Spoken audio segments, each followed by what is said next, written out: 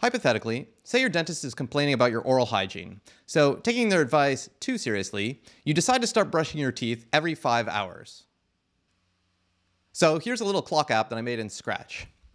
So this Scratch cat with the marker will show the current time and will leave a red mark every time you brush your teeth. So let's see, you brush your teeth at 5 a.m. and then again at 10 a.m. and at 3 and 8 and 1.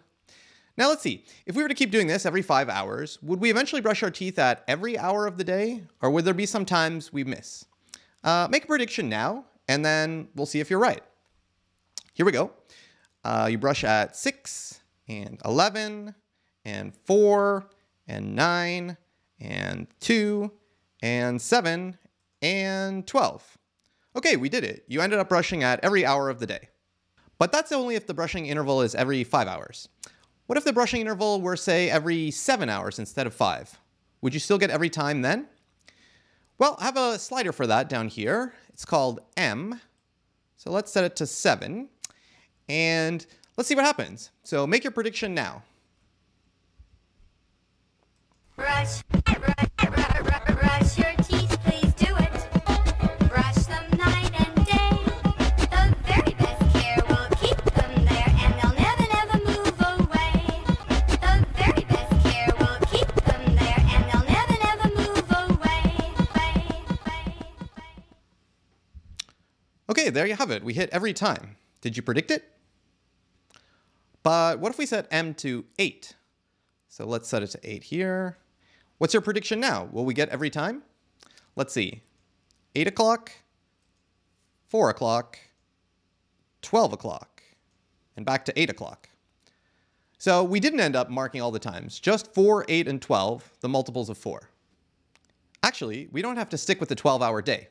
I have another slider here called L that lets you change the length of the clock. So let's bump it up slightly to a 13-hour day, like so.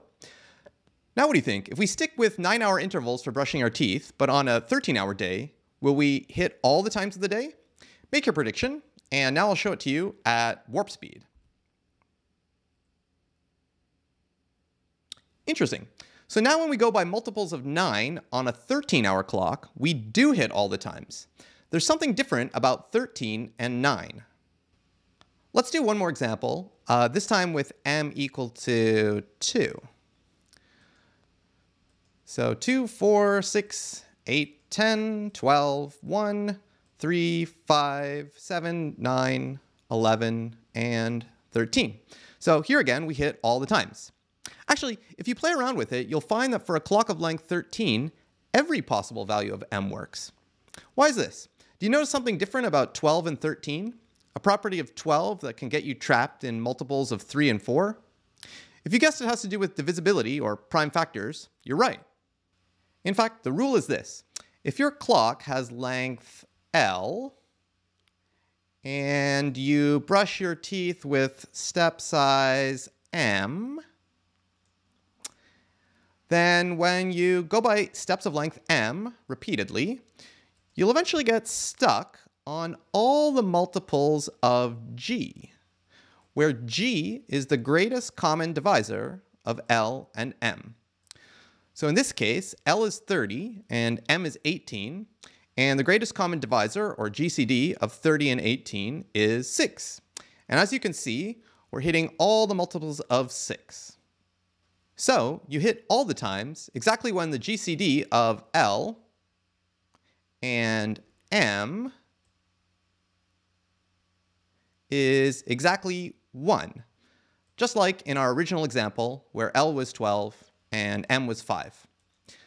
But why does it go by the greatest common divisor? Well, stay tuned for the answer.